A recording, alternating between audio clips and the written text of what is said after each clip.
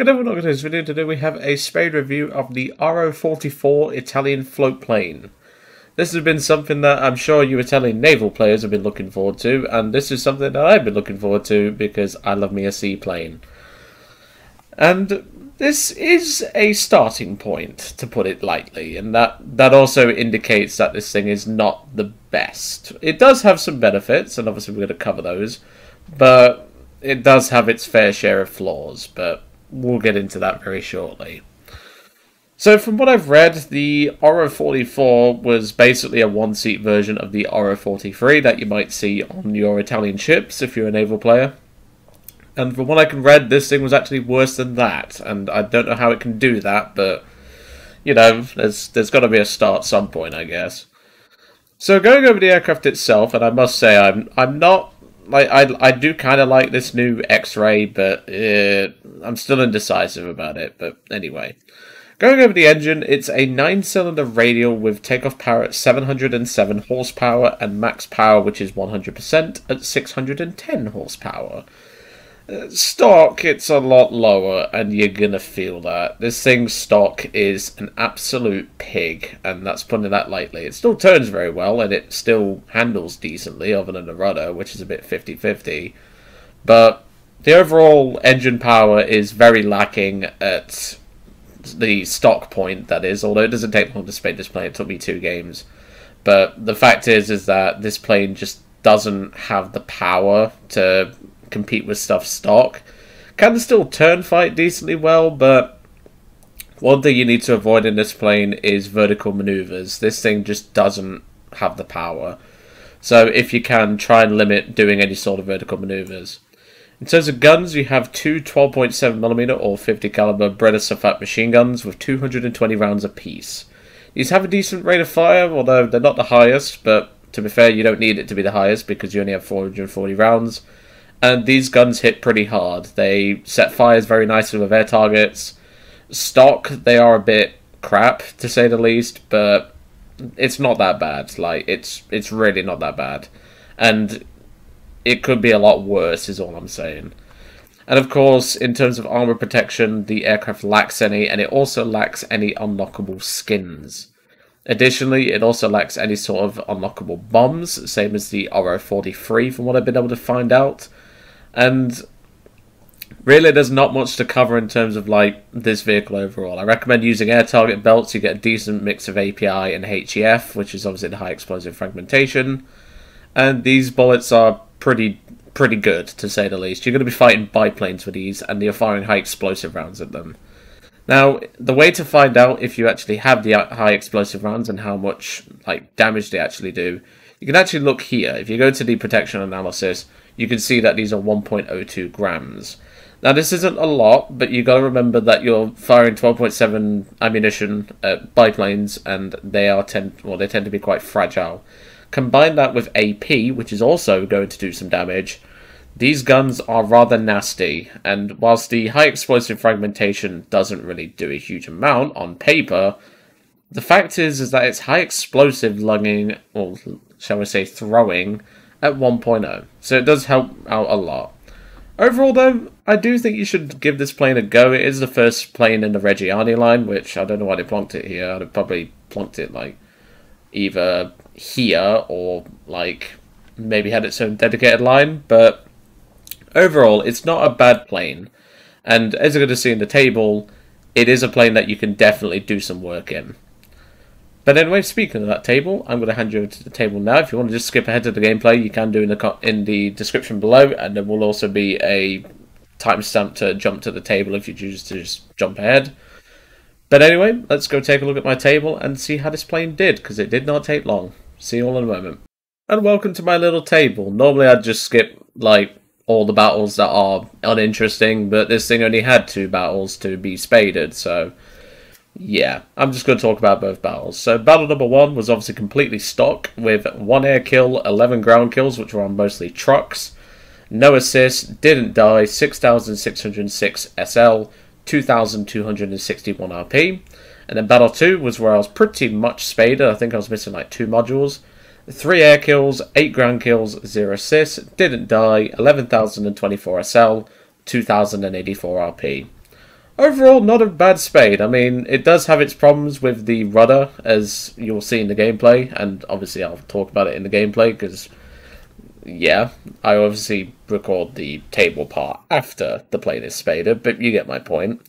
The fact is that this plane does have its benefits, and obviously helping out Italian coastal, well, blue water players with their own personal plane is nice and all, and I think this is a step in the right direction. Because a lot of nations could use this, and obviously with France recently getting a naval tree, I think France could get a float plane that isn't obviously an event vehicle. The late 298D is not great, but at least it's a float plane, and only certain players have access to that. So I think we are moving forward in terms of the right direction to help out both the air players and the naval players. But of course, with the Italian float planes tending to lack bombs unless they're bigger, like twin engine or even triple engine aircraft, they're not going to be the most useful for ground players, but to be fair, you have to make a compromise somewhere. But anyway, I'm going to hand you over to the gameplay now. I hope you enjoyed seeing the table and how short it is, and I hope you'll hopefully take this plane out, because it's only 2900 RP or so to research it. But anyway, I'll see you all on the next one. I think he's just ripped his wing off or something. He's not been in any combat, and I think he's just torn his own wing off in a dive or something. Poor guy. Well, you can definitely feel the difference in the engine mods, that's for sure. Like, I pretty much got this thing almost spaded in one game, which is the first match that you would have seen on the table. If you've skipped the table, I don't blame you, because this is 2 games and this thing's spaded. But yeah, this plane is, like, you feel the difference, let's put it that way. It's one of those low-tier planes that starts out a bit terrible-ish. Like, the handling's good, but, oh, there goes another one, ripping his wings. It starts out terrible, but then, like, once you get the engine mods and wings done and everything, it does feel a lot better. Like, the climb is better than that Nimrod is, I guess, something. But considering I have to start with an air spawn and he doesn't, that doesn't exactly bode well. Thank you. Also watch the rip speed as you saw there. I got a reduced speed warning at 238 miles an hour. Do not expect this thing to be, like, good in a dive, because it's not. From what I've read, this thing was actually worse than the Ro-43, like, in general. That's what I've heard, anyway, and looked up and everything. Alright, watch the rip speed, it's about 230-ish. Hold together, girl. I know you're very fresh in my hangar, but that don't mean you can't hold together. Thank you. You might want to pull up, buddy. There you go. See, we're already having a much more interesting match than my first match, which was literally just... What are you doing? Is he... Look, I know you're trying to surrender, but that's not how it works here, my friend. I don't accept landing gear down as a surrender, although in terms of, like, actual World War II, it was considered that. I mean, fair play to him. He did tell me that he wanted to surrender, but you know. Right, let's farm up some ground targets for the remaining ammo. I'm not going to go for that D3 because this match has been very short.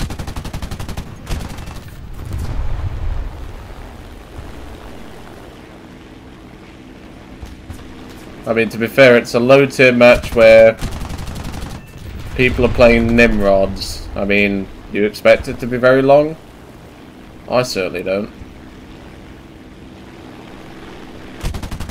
And yeah, he just killed the BA-65.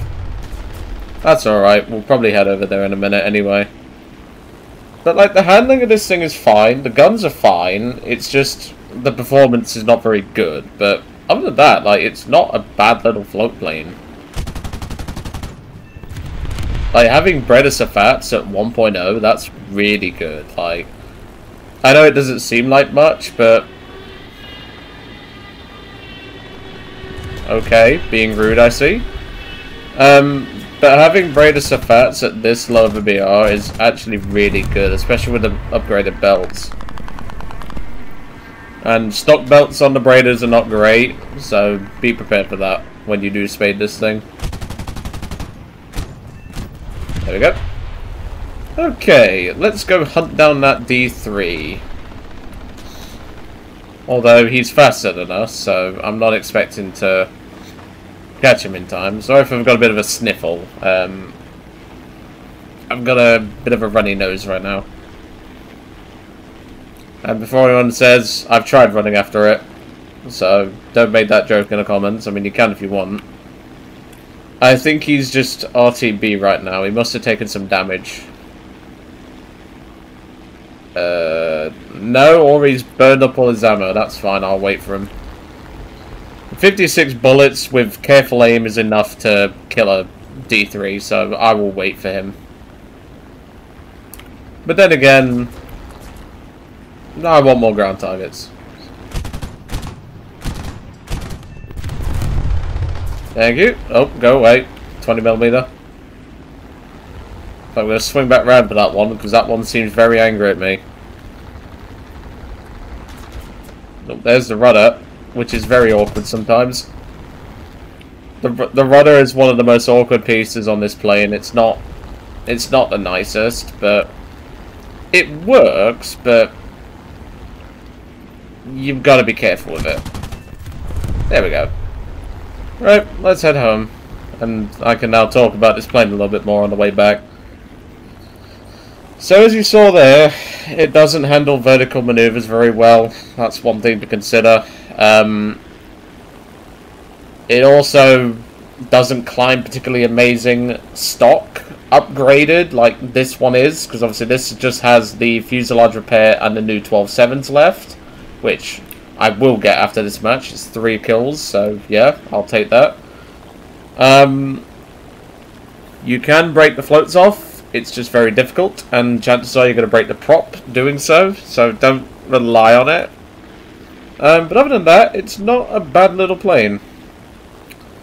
But, well, that D3 is probably going to be a while, so I'm going to cut to the next part of the match, and I'll see you guys in a moment. Well, to give you an idea of how slow this plane is, I didn't even get back to the runway, and the match ended. I almost did, but yeah. Overall, this plane isn't too bad. It's something that obviously Italy's been looking forward to like actually having a float plane in the tree. And I definitely think this is a step forward in the right direction for War Thunder, like adding in actual seaplanes for all nations to actually use that aren't just event vehicles. But obviously do take into account that this plane is a little bit weak in its performance. So, yeah. Other than that, though, it's not too bad. And it could be a lot worse, I think. But, yeah, I would give this thing a go. And plus, if you're a naval player, this thing will suit you just fine for capping points and things like that. Just bear in mind it doesn't have flaps, so you will have to slow down the good old-fashioned way. But now that my plane is spaded, I hope you've actually gotten to see how this plane can do once you get some engine mods in it. And I hope you enjoyed today's review, and I'll see you all later.